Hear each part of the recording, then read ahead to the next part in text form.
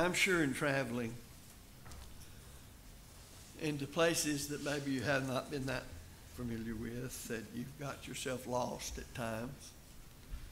That can easily happen around Houston if you lived here, I guess, 100 years, going into places. And you are managing some way or the other to find your way out, back onto familiar ground. Over the years, especially when I was growing up, spending lots of times out in the woods, I remember one time going squirrel hunting, and we used to call it getting turned around. It's simply another way of saying you're lost. And it's an odd feeling to, especially when you've tried to get yourself straightened back out and find out you're walking in circles. And invariably you will without some way of getting out. One time, a friend of mine and involved in a frog hunt, went frog gigging up around Fort Smith, Arkansas, and Arkansas River, of course, runs through there, and a lot of old river lakes. And they farmed all around them, so the lakes had filled up to where they're probably deepest part in all of them might have been 4 feet of water if it's that deep. Trees had grown up all around them for years and years. And I mean, the frogs were all over the place, and they were big. So we went out there several times. But this time, we got out amongst all those trees, and you couldn't tell what was which and where, and you couldn't see beyond your light. Actually got the boat hung up between the trees. And I remember trying to get it from between the trees, and he was in one end and I was the other, and I looked, and we'd pried around somewhere. The other had the whole boat out of the water stuck up between the trees. So all sorts of things can happen when you're lost.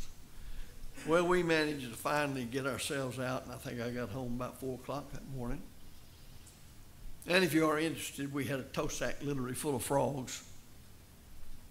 Frogs didn't get tended to at 4 o'clock in the morning. They just got thrown in the freezer in the sack. And frogs have a way of staying alive even when frozen. So the next day I took care of them. But being lost, just the word lost, if you think about it, it almost has a sound to it. And we've lost things sometimes too. I remember our first year of marriage, Mother had given me back in the 8th grade a ring, and we made a little garden out behind the apartment where we lived or tried to. And I'm quite sure I lost that ring in that garden. I never found it. It's gone as far as I'm concerned, forever as far as this world's concerned. It had sentimental value. It's a nice little ring too. But so what? It's gone. So you might say when you're lost, you're gone. There is a song, and I asked Gary if it was in the song book, because I didn't have one home when I was looking, but it's an old song, written in 1923. And in the chorus, it has, have you counted the cost? Have you counted the cost if your soul should be lost? If your soul should be lost. The death of deaths. The tragedy of all tragedies that could not be any greater. The same will be true of the loss of all losses. That's what Jesus is talking about in Matthew chapter 16 and verse 26. For what is a man profited if he shall gain the whole world and lose his own soul? Or what shall a man give in exchange for his soul? Well, people regularly and routinely, and I'm sad to say the majority of them, give such frivolous things, to the neglect of their soul. And we learn from Romans 3:23 that all have sinned and come short of the glory of God. And from Romans 6:23, the wages of sin is death, separation from God. And thus people become lost in their sins and separated from God.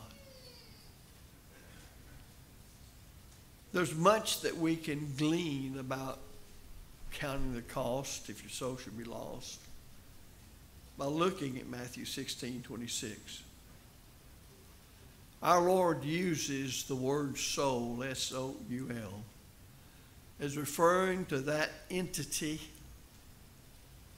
that is not identified with the fleshly body, nor actually with time and space.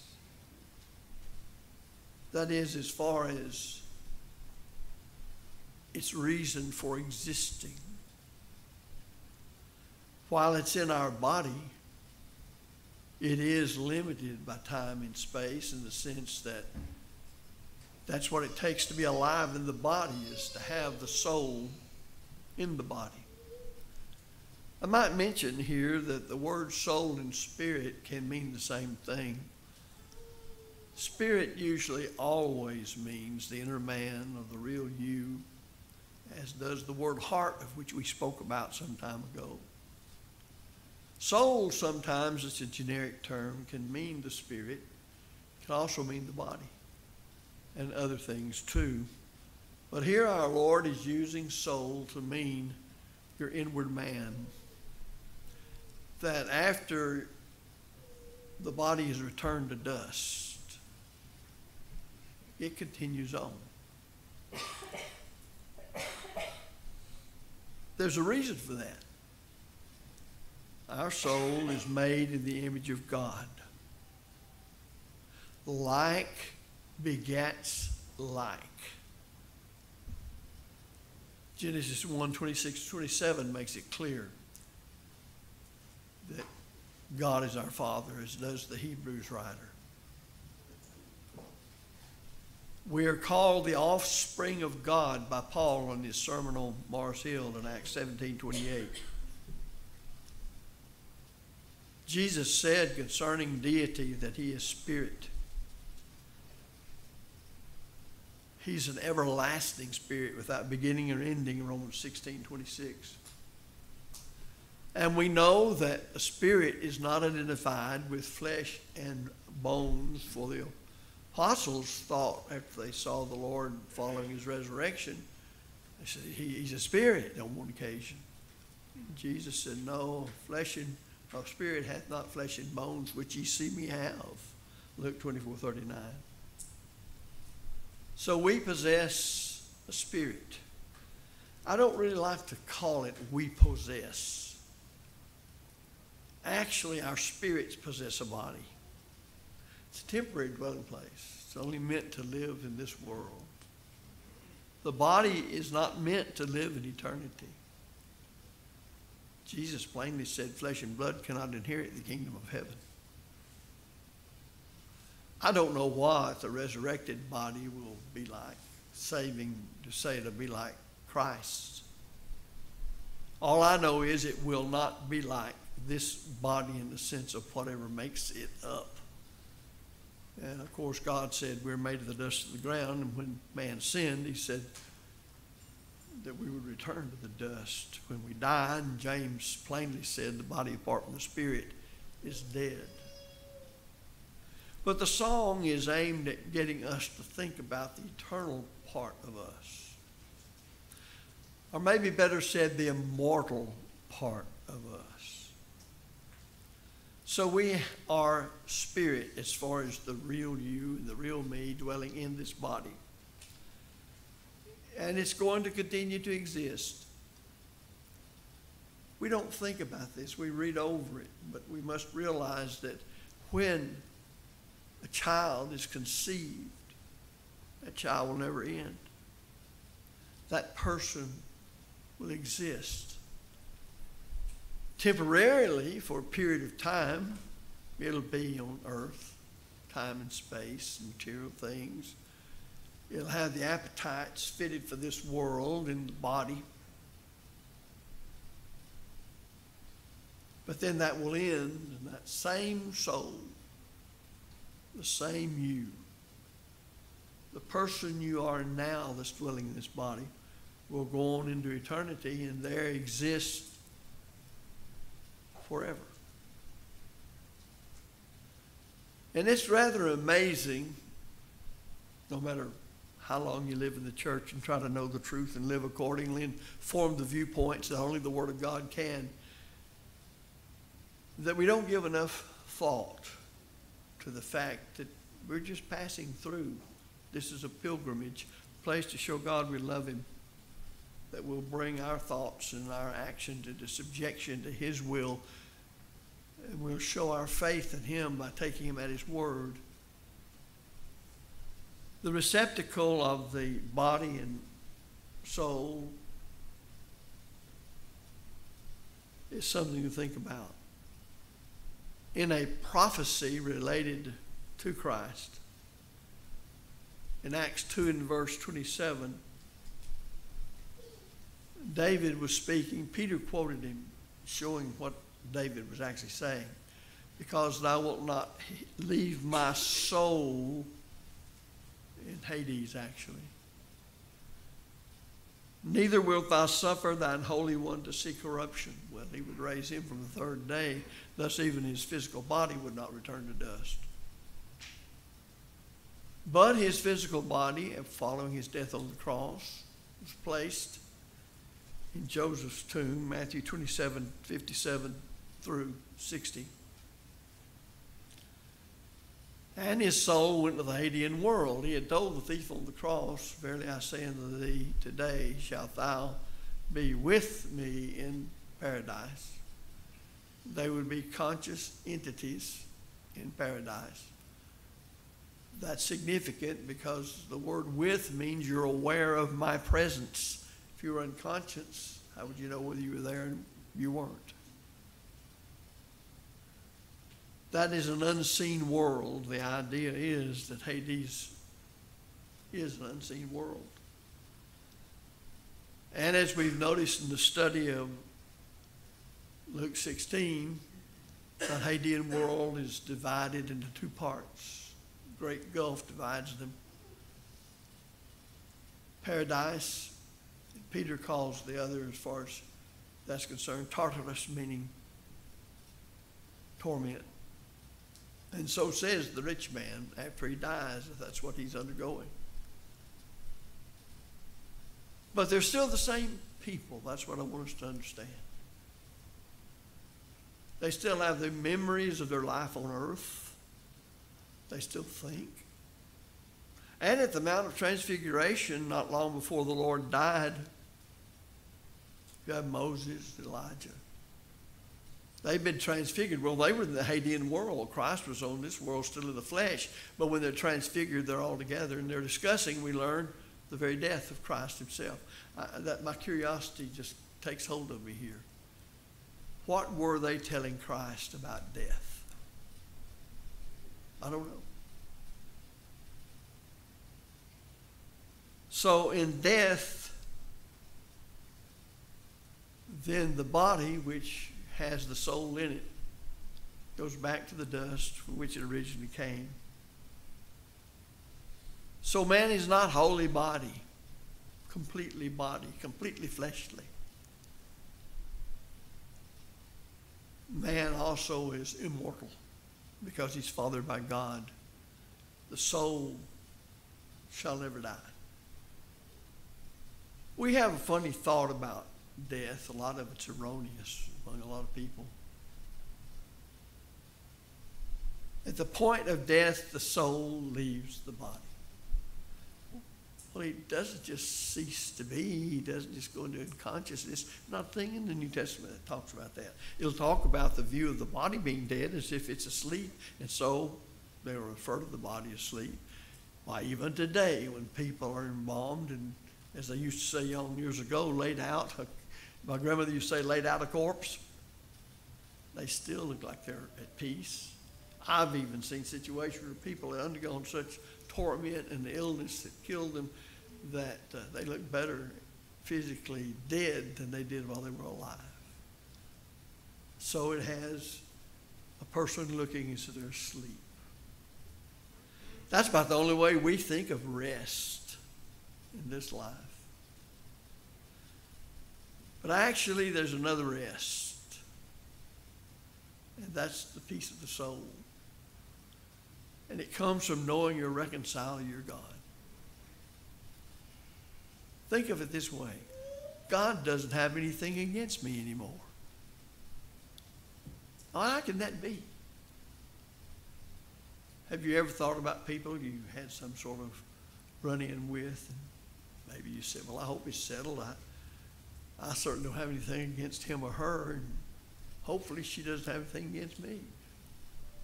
But if you're a child of God, a member of the church, faithful to the Lord, you've been reconciled to God. You're justified in His sight.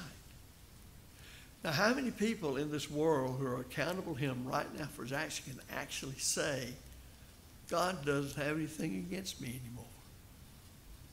Isn't that a marvelous thing? I call that peace. I call that happiness. Oh, it doesn't mean I'm free of my struggles to keep myself in subjection to the truth. As I'm accountable to God for my actions, I have to do all I can according to my several abilities to bring my life in subjection to Christ. Even the great Apostle Paul, great because of his faith and love of God, would say that after having preached to others, he sought not to be a castaway because he sought to buffet his body and bring it into subjection. So we live that kind of life. But we know this, while we're doing that, while we're fighting the fight of faith, as we labor from day to day to bring our minds and bodies into subjection to the will of Christ, which we learn from His Word, we're doing it as children of God. We're the only ones as members of the Lord's church and all that means in the New Testament who can say that. God is shaping and molding us in the church. It's not that every time we stumble and blink an eye that, well, I caught him in that, I'll throw him off the cliff. It's not it at all. I like the way Brother Guy Woods many, many years ago said about the soul at the point of death. We all know that all of us are at different degrees of growth and development. Some because we're young in the faith. Others because we're older in the faith. What does that mean? Well, we know more. We face more of life's problems with the truth of God's Word. We understand it better. We study it more. We have deeper insights. So some are babes in Christ. Some are weak in the faith. Some are strong.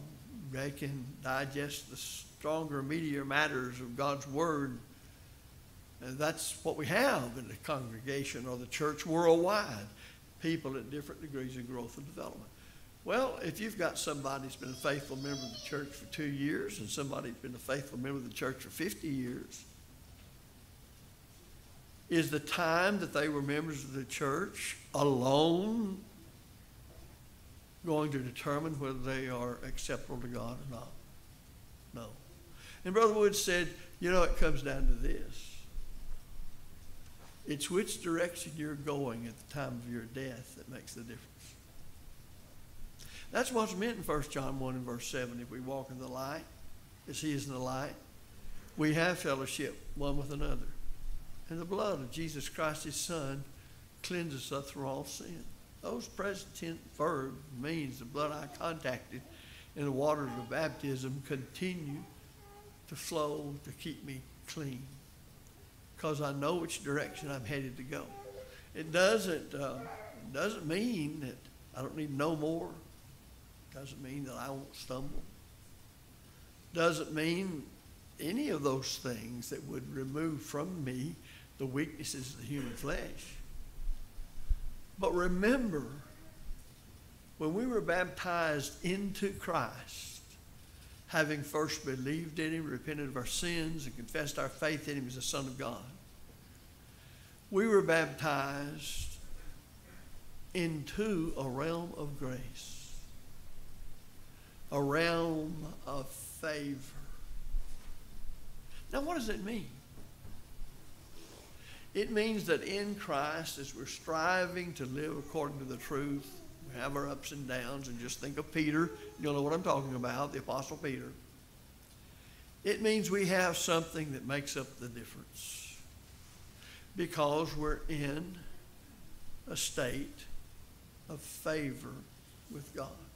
Do we really think that can reach a stage in this life where there's no more room for growth and development, no more need for prayer, no more need for encouragement for one another, and so on and so forth? That's an everyday part of Christian living and being faithful? I hope not.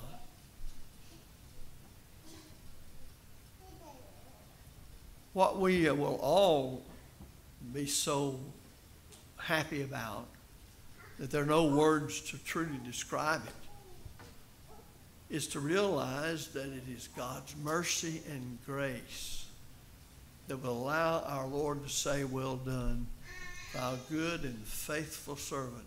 Enter ye into the joys of thy Lord." But have you counted the cost if your soul should be lost? And fear not him which is able to kill the body, but not able to kill the soul. He says, I'll tell you whom you shall fear.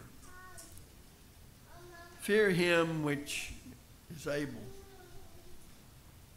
to destroy both body and soul in hell. Well, you see, there's a proper fear that should be with us all the days of our life. Proper awe and respect of Jehovah God Almighty.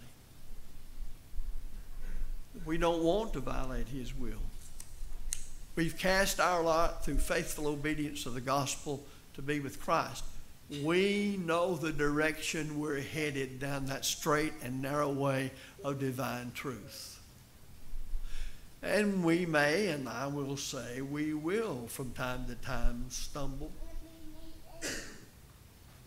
That's why that we have the New Testament teaching concerning how we gain remission of sins once we are Christians in sin.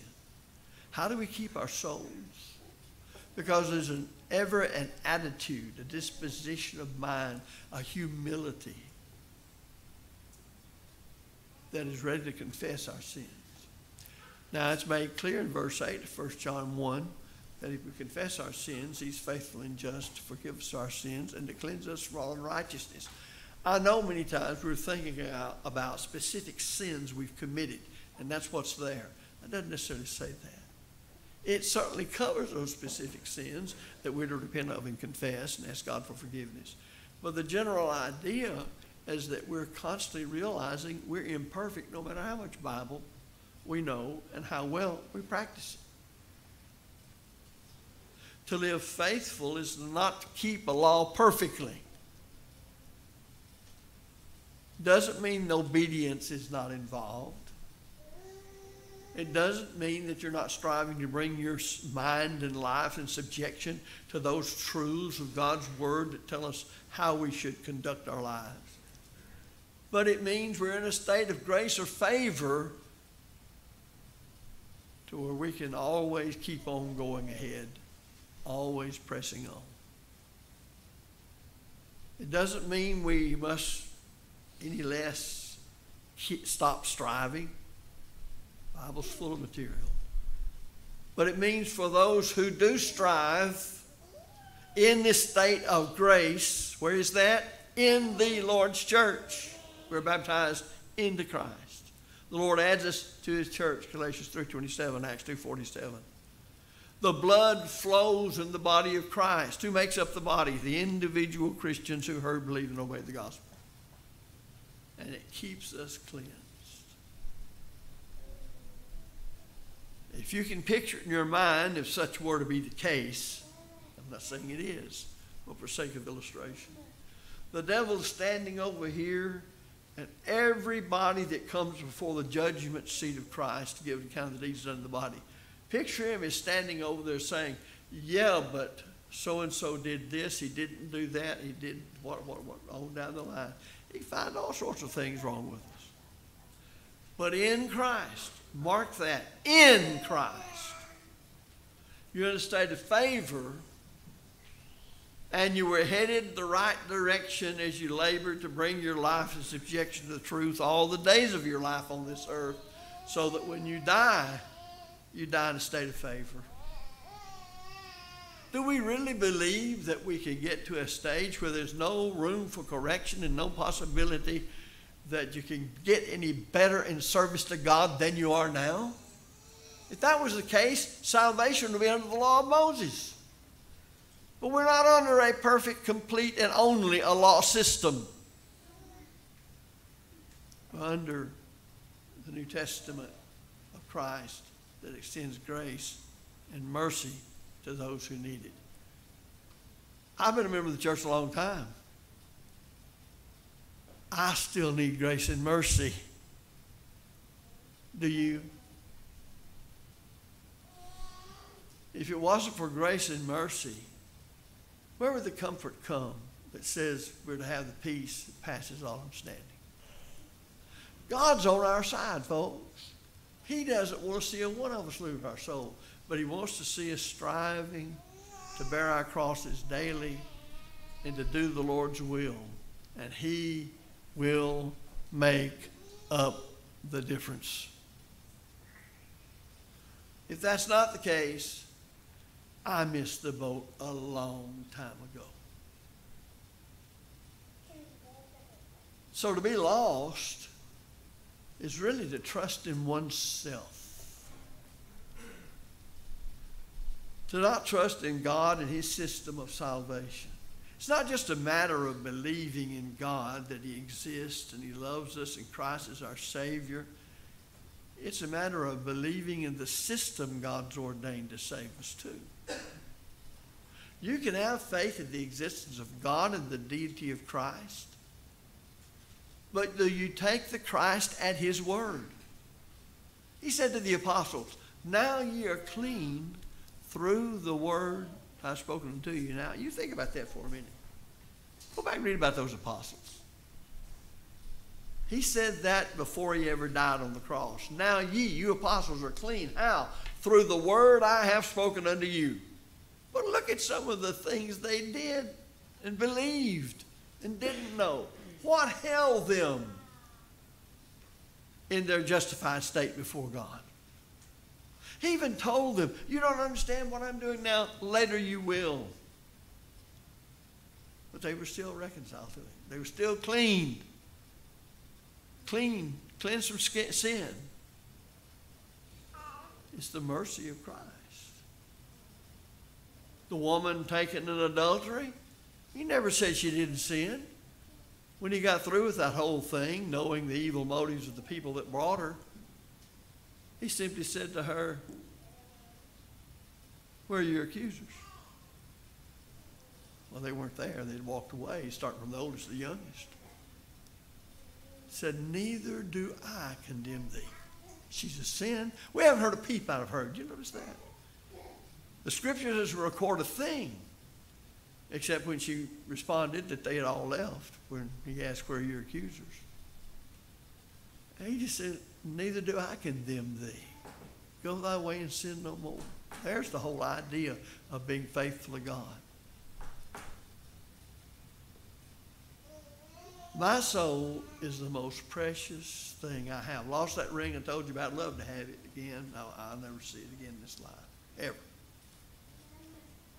Unless somebody accidentally finds it up there. And I don't know how they know how to unite it with me, but as far as I'm concerned, it's gone forever.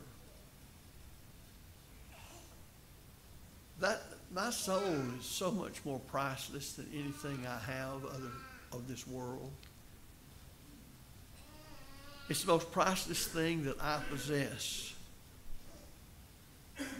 I'm the one that determines whether it will go into eternity in heaven or eternity in torment in a devil's hell. What makes it a priceless thing? Because of its origin, it came from God, Hebrews 12:9. Zechariah 12:1 says plainly that it's God that forms the spirit within man. And we learn, of course, from Ecclesiastes 12:7 that the spirit returns to God who gave it when we die. The soul transcends the earth and all of the powers that are here. We have the power, and if we worship God in spirit and in truth, we have been communing with God already today in this assembly. God is spirit. They that worship him must worship him in spirit and in truth, John 4:24. Our worship must be directed by the will of heaven, and we must have our mind set upon God as we engage in these acts of worship. That is, our worship must be commensurate with its object. The soul was redeemed by the blood of Christ. We talk about that a lot. But just think for a minute, how important to God is my soul, which tells me how important my soul ought to be to me. Well, what did heaven do to save it from torment? Since it's immortal, it'll always exist. It took the blood of Christ. Peter reminds Christians of that in encouraging them to remain faithful when he said, "For as much as ye know that ye were not redeemed with corruptible things, as silver and gold, from your vain conversation, your empty conduct, received by tradition from your fathers, but with the precious blood of Christ, as of a lamb without blemish and without spot." 1 Peter chapter 1, 18 and 19. What a price. The soul then is immortal. Psalm 22:26 says, "Your heart shall live forever." You remember that though he had been dead for centuries, as I said earlier, Moses appeared very much alive in the Mount of Transfiguration. Matthew 25 or Luke 16, 19 through 31, and Matthew 25, 26, 46.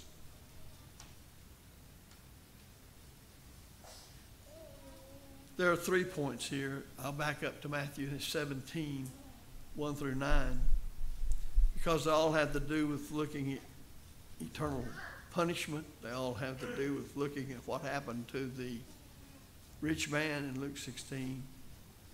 And then there's Moses, Mount of Transfiguration. The idea being we still exist. We still move and function and operate and think. We are what we are. So it's the most priceless possession I possess. How would you compare the worth of your soul so you could really understand it? I don't know, other than the way Jesus did. You can exchange your soul for wealth and prosperity in this present world, Matthew 19, 16 through 26. That's what the rich young ruler did. The rich farmer did the same thing in Luke 12, 16 through 21. Men every day throughout history have exchanged their souls for wealth whenever they engage in illegitimate businesses, or let that be the only thing that really dominates their mind. They partake in what we might call questionable things, and they put whatever's of this world before their Lord. You can exchange your soul for pleasure. Demas hath forsaken me, having loved this present world, 2 Timothy 4:10. Some do that more than they love God, 2 Timothy 3:4. And on you can go. You can exchange your soul for popularity, whether it be Pilate seeking to keep his position, trying to find some middle ground to be able to make the Jews happy and Caesar happy, Mark 15:15. And it says in John 12:42-44 that there were chief rulers who loved the praise of men more than they did the praise of God. What do you think those things are around today? Well, of course they are. And we must not let them cause us to sell our soul.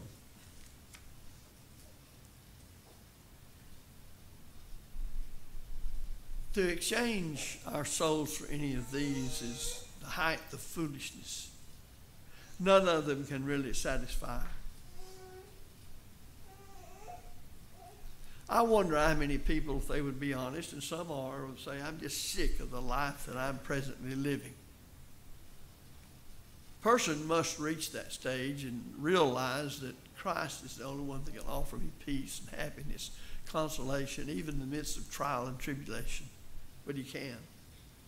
I know this much, this world just won't last. Heaven and earth will pass away, Matthew 24:35. The world passeth away and the lust thereof. John wrote to Christians in 1 John chapter 2 and verse 17. We're taught that the heavens will pass away with a great noise, and the elements will melt with fervent heat. The earth also, and the works that are therein, shall be burned up, 2 Peter 3:10. We know we can't take anything with us of this present world. Job said, naked came out of my mother's womb, and naked shall I return thither. And then we find in 1 Timothy 6 and verse 7, for we brought nothing into this world, and it is certain we can carry nothing out.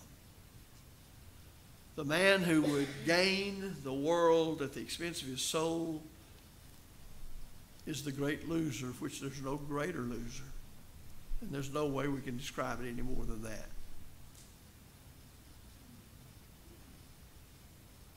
Closing the lesson, you must realize when you lose your soul, it's an eternal loss. It can't be restored. When you fail the schoolroom of life, there's no summer school to make it up. There's no taking the course over. There is no compensation offered you when you lose your soul.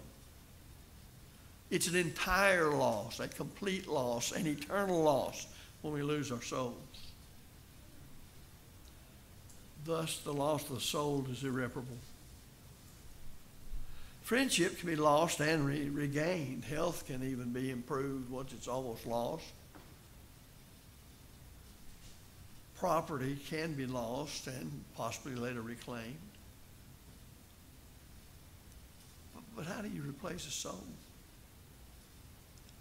We appeal to old and young alike, but I especially appeal to young people who are not prepared to meet their God. And I ask, what are you really going to do with your life? It's all in your hands. Mom and Daddy, by the way, can't make you do a thing when it comes to serving God. You have to want to. It has to be important to you. You have to see the love of God and the love of Christ, and you have to see the worth of your soul.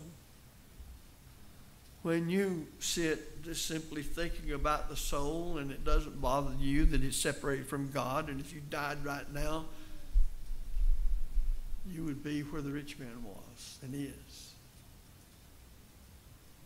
That's true of all of us as to how we're serving God. But I remember the days when I was a young person. When I say young person, I mean early teens. And I remember the lure of the world as it was then. You're trying to shape things. You're trying to make decisions. You're trying to think. And you're in need of help. I'm very grateful.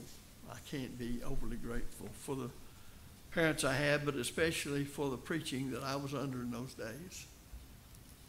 The preachers that I heard that were at home, they weren't well-known brotherhood-wise, some maybe a little bit.